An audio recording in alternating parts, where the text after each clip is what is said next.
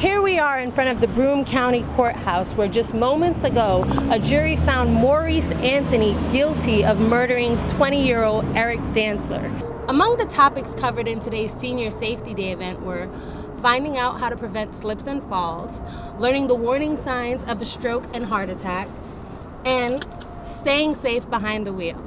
2 people killed in a car crash in Delaware County. It happened Sunday afternoon on the Turnpike Road in the town of Meredith. The Binghamton Zoo is undergoing what it's calling a rejuvenation. New additions include the penguin viewing area and a tropical rainforest building. Officials say that the victim had suffered minor injuries and has been transported to the hospital for further evaluation.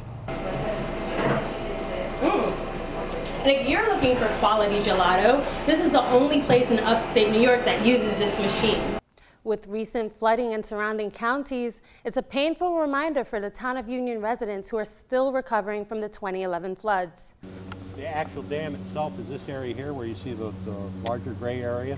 For the past 7 years, Fred Warman has been working to keep floodwaters at bay.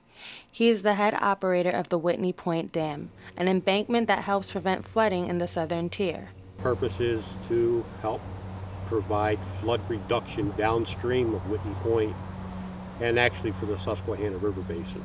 Construction of the dam began in 1936 in response to a flood that took place the year before.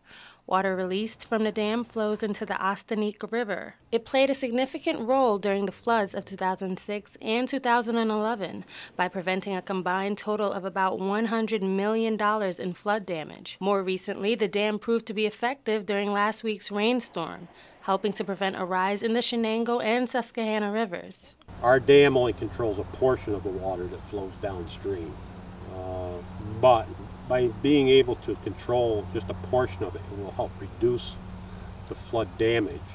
In Whitney Point, Anika Michel, Fox 40 HD News.